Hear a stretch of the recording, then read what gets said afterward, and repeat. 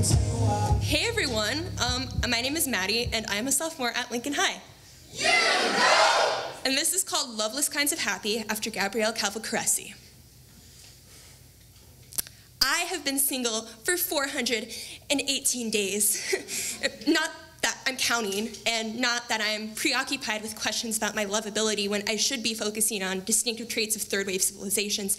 And it's not like watching American Dad consumes me with hopelessness and jealousy because, obviously, Stan and Francine Smith have a special connection that I will never be able to find with someone else. But every once in a while, there comes a day where the knots in my sternum loosen themselves, I can breathe without constriction, my toxic thoughts are nowhere to be found, I am walking on cotton balls. Those days, I don't want to feel love or liberating. I can throw my arms out and spin through the sidewalks because today, no one will hold my hand in the hallway or kiss me behind the school. Today, I am allowed to be the kind of happy that sneaks up behind you, slaps you in the face, crashes over your head, and soaks through your skin. Today, the world is my swimming pool and I am free falling from the high dive. The world is a swing set, propelling me high enough to scrape my knees on the stars. I wish this was something you could bottle. A perfume Natalie Portman would delicately spritz onto her wrists while giving the camera a sultry look and independent has never smelled so good.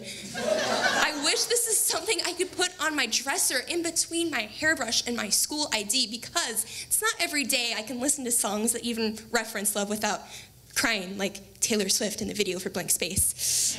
Platonic is not a four-letter word, but it's not every day just friends is good enough. All the butterflies in my stomach have migrated up to the searing flames in my chest, their wings crumpling up like bits of tissue paper till all what's left are burnt leaves at the pit of my belly.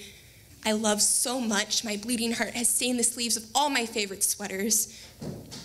Look at me, using love in a poem like I've been in a relationship any more fulfilling than watching a straight-to-DVD Disney sequel. Like I've been on a date since freshman year. Like I'm not constantly suffocated by this longing for someone. Anyone? Only thing I love is being in love. I love being in love. Like I love the days where my lungs won't deflate like punctured balloons when he bumps my shoulder in the hallway.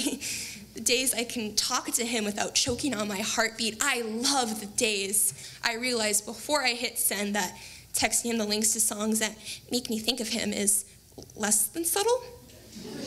I love the days I'm rational enough not to smile so wide my face could crack like tarnished porcelain when he sends me songs back.